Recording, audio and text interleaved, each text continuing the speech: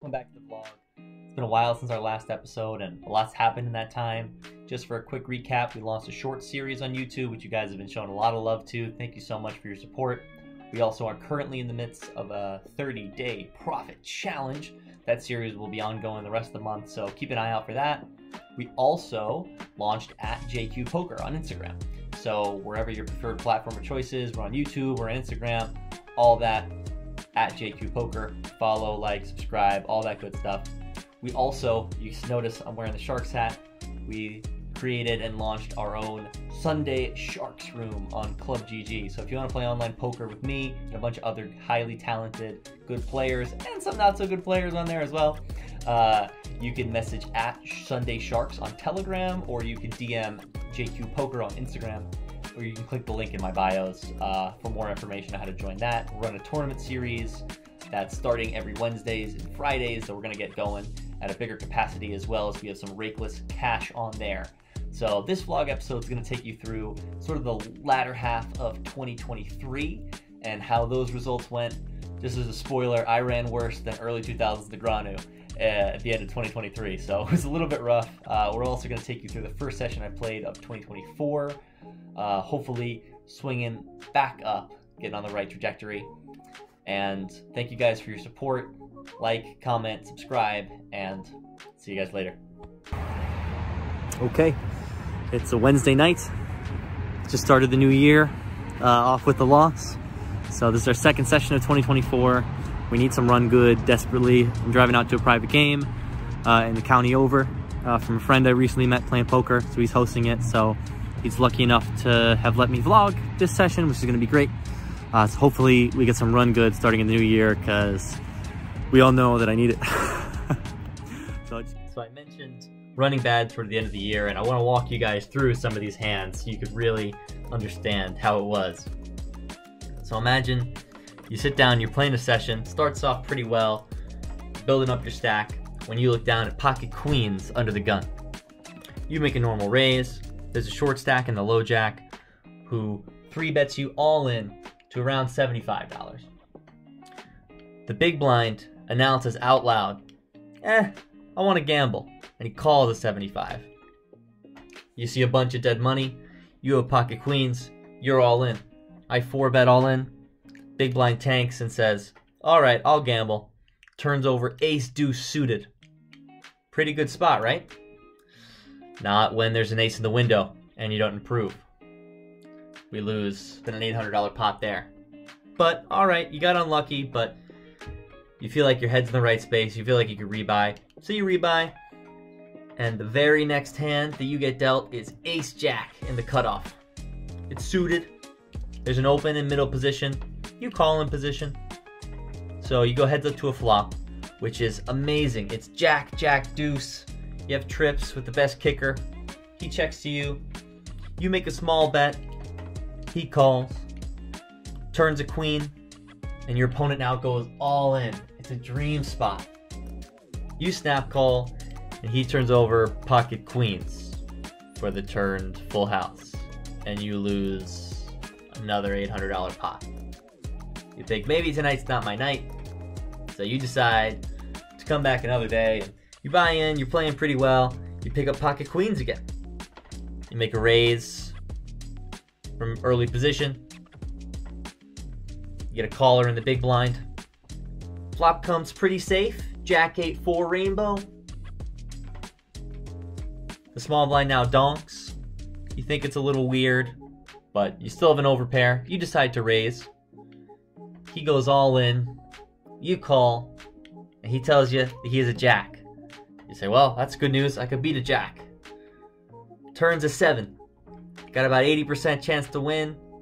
And river gives your opponent 2 pair. And you lose another maybe $700 pot. But you still feel like, all right, I got unlucky. You're in a good headspace. You rebuy. You actually run up your stack. You run it up, and you have about maybe 600, 700 in front of you. You're playing well. It's toward the end of the night. You announce it's your last orbit. You're about to leave. You're in the cutoff with Queen 7 suited. There's a limp from the low jack.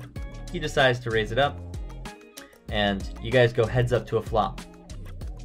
Flop comes 6, 5, 3, all clubs. You flop yourself the third nut flush with the gut shot redraw to the straight flush. Opponent checks. You make a small bet. He check raises you pretty big. Think it's probably a little weird. Think he could have just the ace of clubs or the king of clubs. You want to keep his bluffs in and evaluate some turns. You think if you raise here and he folds 2 pair or a set, that would be a disaster, so you just call. Turns the ace of spades, not a club, still the third nuts, pretty safe. Your opponent goes all in. You call. Your opponent has ace 6 with the ace of clubs. And the river is the ace of diamonds. And you lose probably a $1,300 pot. All of those hands happened in the span of 3 weeks toward the end of 2023. So I think you could see how we are desperate to start running a little bit better. That seems like it might start happening when we pick up ace-king suited under the gun in the first orbit we're playing. Currently we're 5-handed while we wait for others to arrive. We open up to 6, pretty standard. Small blind makes the call. Big blind looks down at his cards, and he likes them enough to 3-bet up to $22. This player is very active, and I decided, after thinking for a while, I considered 4-bet ripping it, but ace-king suited, might want to just see a flop in position here, so we decided to call. I think it's fine, you can mix here, especially he's an active player, he can keep some of his bluffs in. So we call, we go heads up to a flop, which is not great for us. It comes 7, 6, 4 rainbow, and the news doesn't get any better when he overbet jams a stack in. We absolutely cannot call here, so have to just fold, and he is so quick to turn over what he 3-bet us with. That's right. It's the standard 3-bet with the 7-3 offsuit and flopping a pair. So that's how the session's gonna start. Our next hand, we pick up ace-king again, this time of the offsuit variety. We're on the button. There's under the gun limp, middle position raised to 5. Cut off 3 bets to 11. We're not in the mood to flat again with ace-king in position, so we put in the 4-bet. As played, I made it 25. It's a little small, but I think in position, you can make it a little bit smaller. Also 4 bets, kind of get the job done. Anyways, Cutoff wants to play for all. He 5-bets. We call pretty quickly. I got a big pair. How many times? Up to you. Once is good. One time. I channel my inner Mickey Mouse and say, let's go one time. We turn ace of diamonds, and we are good against pocket queens. So we're going to go ahead and scoop this $170 pot. Pretty nice way to get the session back on track. At this point, my phone unfortunately was running out of battery, so I had to plug it in. We missed a couple hands, but I'll break them down for you in a hand replayer. Alright, here's one of the hands that we missed while my phone was charging. We're in the big blind with 10-3 offsuit. Not a hand I'd normally play, but when it limps around to me, oftentimes in this configuration where I'm in the big blind and it limps around, I will be doing a fair amount of squeezing. But this is just far too weak of a hand. It would be a hand like 10-9 of diamonds would get squeezed and things like that.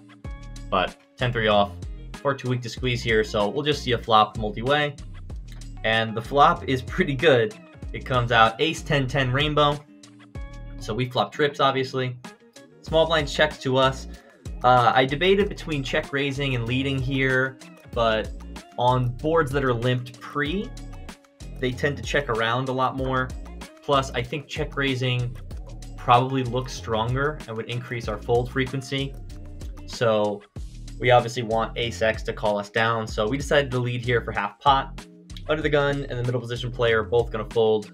Cut off 6 around, and we're going to end up going heads up to a turn card, which comes deuce of diamonds, completes the rainbow, no flush draws out there.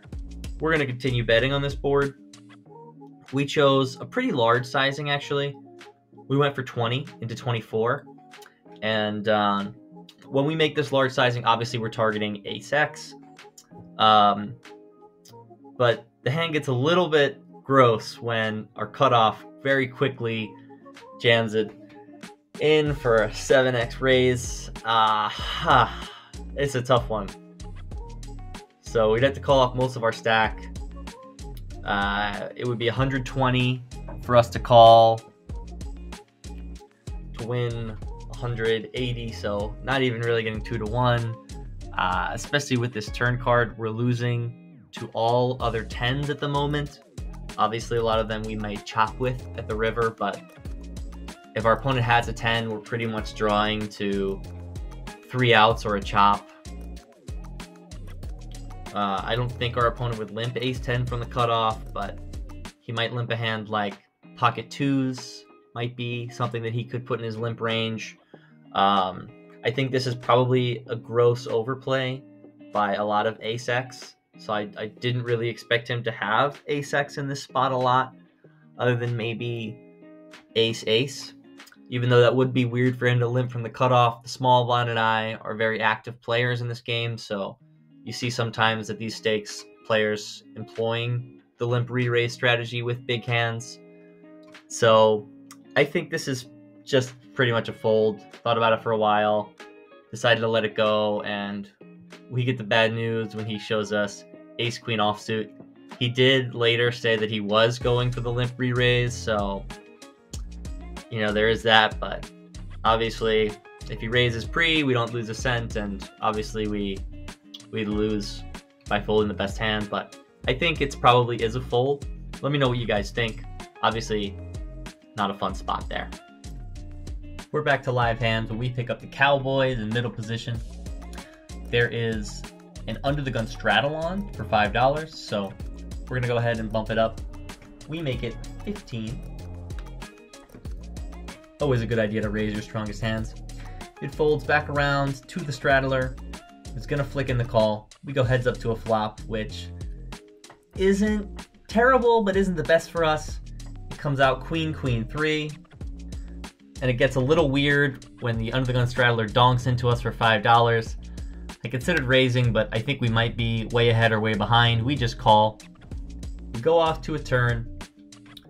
Small blind does decide to make a real raise size now. It's pretty large, so I think we should just call here in position again, evaluate some rivers. He now decides to bet very small. He goes for 5 again. I decide to just flick in the call, and we are good against pocket 4s.